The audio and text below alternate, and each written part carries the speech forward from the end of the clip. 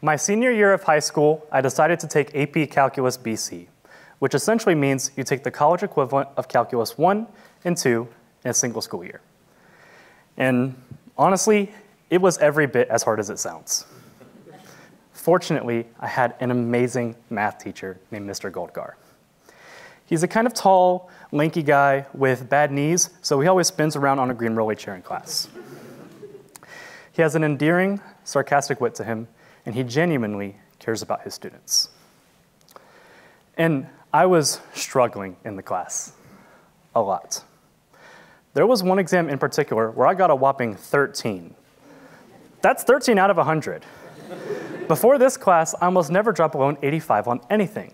And after seeing this test, Mr. Goldgar gave me the choice to either stick with Calc 1 and 2 or to drop to just Calc 1. And suddenly, I felt my stomach sink to the floor. Like that feeling you get when your mom calls your full name from the other room, middle name and all. Truly, I didn't really care about the number on the page, but it was the fact that I had a choice that made me reconsider whether I was cut out to do math at all. I was sitting in this tiny desk, sobbing, while Mr. Goldgar tried to comfort me, and I remember thinking to myself, maybe I'm just not a math person. I'll never forget it. He leaned across his desk and he said to me, I have seen your love and curiosity for math dying in my class, and I just don't want to see that happen anymore, regardless of what you choose. This entire time, I thought that this idea of being a math person was simply about being good at math. And because in my eyes I wasn't, I didn't see myself as a math person. What Mr. Goldgar made me realize was that being a math person was about curiosity. He saw past that 13% grade and saw someone that genuinely cared about math. And he was right. I absolutely loved math. When I walked outside, I didn't just see a road. I saw symmetries in stop signs, patterns in the clouds, raindrops as vectors falling from the sky. I mean, I joined the math team, spending my free time nerding out about the cool math outside of the normal curriculum. It's okay, you can laugh, I'm a certified nerd. In that moment, crying in Mr. Goldgar's classroom, I decided to stick with the class, and I decided for myself that I could do this, and that I did love math. I began to tell myself, I am a math person. Since that moment, I've been fortunate to have had many mentors that have nurtured that love for curiosity for mathematics, and I decided to become a high school mathematics teacher so that I could be the Mr. Goldgar for others.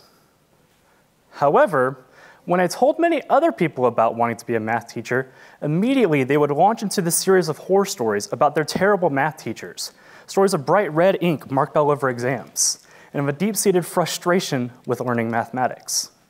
Perhaps some of you in the audience have some of these stories yourselves. The question that confounds me the most is, why math specifically? We don't hear nearly as often, I'm not a history person. Why is it that with mathematics, dreading it or outright hating it seems to be this unifying position? That by saying, I'm not a math person, is to make a statement of solidarity with others. To those in the audience who have memories and experiences like these, to those who are unconvinced that everybody's a math person, I'd like for you to consider for a moment, and this may or may not be true, just consider it, that your perhaps complicated relationship with math might be a result of how you were taught math. That mathematics as a field of study may not be the problem, but rather the grades, the system, the infrastructure within which you learned it. And I would like to make very clear that my goal for you all is not that you should know the quadratic formula from memory, have a career in STEM, that's science, technology, engineering, and mathematics, or be able to quickly calculate the tip at a restaurant to impress your friends. That's not the point. Being a math person is about asking and following mathematical questions, which is something that we can all do. So, in a moment, we're going to do some math together, but don't worry, there are no grades, there is no test. We're adults now, and we're just going to do math for fun. Many people don't think you can have fun in a math class. There's plenty of fun, plenty of jokes to be had in math. For example, have you heard the joke about the famous statistician? I'd say it's probable.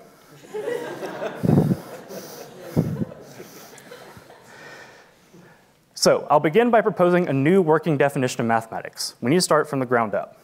I'll give you this. Mathematics is the language of pattern. So in the same way that, say, music gives language to sound and emotion, mathematics gives language to pattern. That is, mathematics gives us a framework for thinking about things that happen, and we're able to make some kind of prediction as to what might happen next. Now, you'll notice in that definition that there is no mention of algebra, calculus, or trigonometry. That's because those are a few specific areas of math you may have learned about in school, but there's so much beyond them. All right, so we have a new definition of math. Let's talk about what that means. This is a tree. It's a wonderful tree. And when you walk out, if you're on the front campus, you can actually see it. Now, this tree and most others as well are quite special because they can teach us about an idea in mathematics called self-similarity. Self-similarity, what does that mean? Well, to be similar in terms of geometry means that you can take something and rotate it, flip it, move it around, scale it bigger or smaller, and it still keeps its main properties. A square will still be a square, and a tree will still be a tree. But I specifically said self-similarity, which would suggest that it's similar to itself. I'll show you. Look at this first tree branch on the left. I can take it, make it bigger, and it can feasibly be shaped like the branch before it. And I can take that branch and do the same thing, and it could be shaped like the branch before it.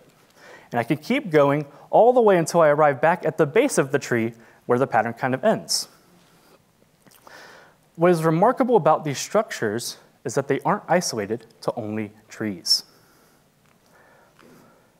Blood vessels, river deltas, neurons, lightning, all of these things and so much more show self-similarity. These are a subset of objects in mathematics known as fractals, which share a Latin root with fractions, meaning that these are pieces and parts of a larger broken whole. So by taking a moment to ask a simple question like, why does this branch look like that branch, and following that question, we can begin to create some basis for an understanding that there's a mathematical reality shared by all these different things in nature.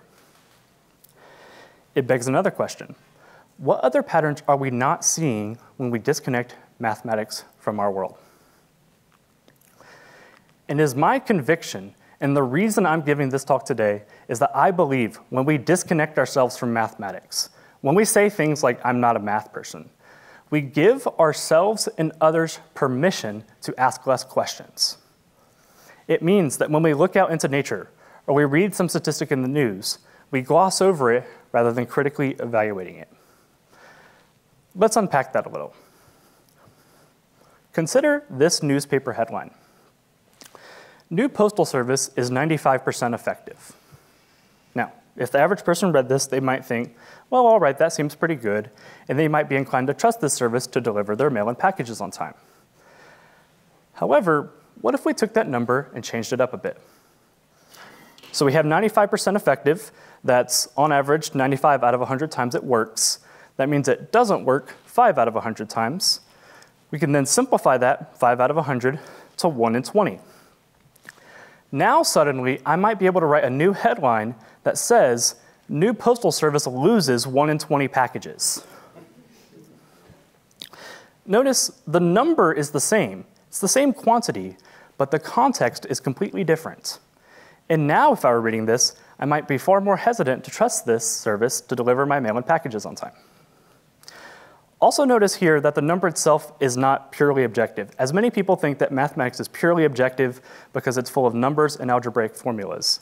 However, mathematics is the numbers and the words around these numbers. Now, why is this important? In our society, we are constantly inundated with graphs and statistics every day, whether we understand and ask questions about them or not. Think about how our world would be different if we stopped and asked questions about these things that we see every day, if we stopped to critically evaluate what these graphs and figures really mean. Asking questions like, What is the pattern here? What makes this true? Or what does this mean in context? In mathematics, and I believe in life, questions are often far more valuable than answers. So I'll leave you with this question. What would our world look like if everybody was a math person?